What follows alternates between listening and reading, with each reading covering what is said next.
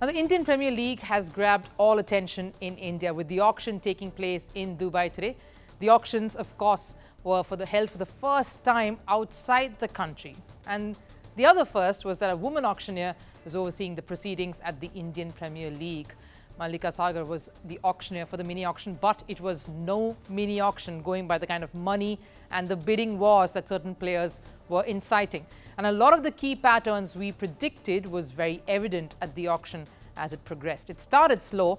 The first batch or the first set did not get too many bids or too many teams jumping right in, but as the trend that we always see often in auction tables over the years, as the batches and the sets went on, the bidding and the interest were just that much more frenetic.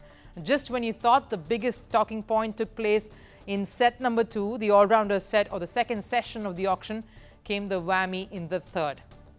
Now, Pat Cummins first made all the headlines. He broke the bank, triggering a bidding war that went on for many minutes between Chennai, Bengaluru, Mumbai and Hyderabad, before Hyderabad brought him on board with 20.5 crores. That's almost $2.5 million.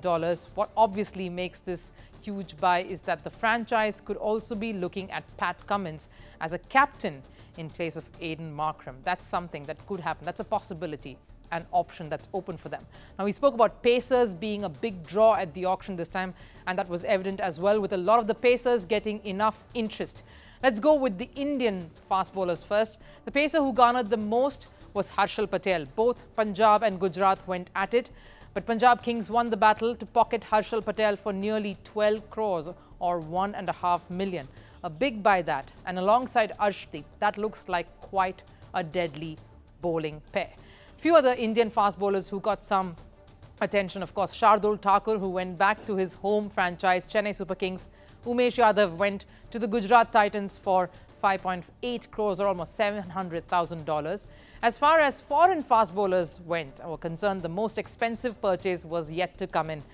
Alzari Joseph, who left Gujarat Titans surprisingly after such a solid season, went for a whopping 11.5 crores. That's just over $1 million to Royal Challengers Bengaluru, who were pretty smart through the day and being quite frugal with their purchases. Now, who are very keen on a fast bowler, as we know, going by their conditions, it isn't easy being a fast bowler in Bengaluru. And that's a great addition. But when Mitchell Starc's name was announced, there was quite the activity that followed. This was the longest bid. There was an intense battle first between Delhi and Mumbai, and then, of course, between Gujarat Titans and Kolkata Knight Riders that went right towards tantalizingly on the edge. Both very keen on a strong foreign fast bowlers in their ranks. He finally went for 24.75 crores. That's $2.9 million. Now, let's quickly show you who the most expensive buys have been at IPL auctions over the years. Mitchell Starc's purchase by Kolkata was the highest ever. In the years that we have seen IPL auctions over, we remember how Yuvraj Singh's purchase back then was so talked about. So too Sam Curran and Ben Stokes. Ben Stokes, of course, became more of a chatter because it was an unconventionally massive spend by a team like Chennai, who don't usually splurge so much. But speaking of splurging, there were few who doled out to batters. The biggest buy in the capped batters list was Daryl Mitchell. Chennai staved off the competition from Punjab and Delhi to get Daryl Mitchell, making the core very Kiwi heavy. I say this because alongside Mitchell and Conway, they also got in Rachin Ravindran, the young all-rounder sensation who set the ODI World Cup here in India on fire. His base price was a very modest 50 lakhs and he managed to go for 1.8 crore Indian rupees to Chennai. And again, after Delhi and Punjab showed interest in that as well. Now, Rovman Powell is the other big buy.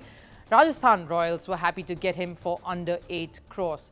Speaking of the Aussies dominating the auction, like we predicted, Travis Head was up there too, going for 6.8 crores. He was eventually snapped up by Hyderabad after a mini bidding war with Chennai. So what were the highlights of the patterns emerging from the auction?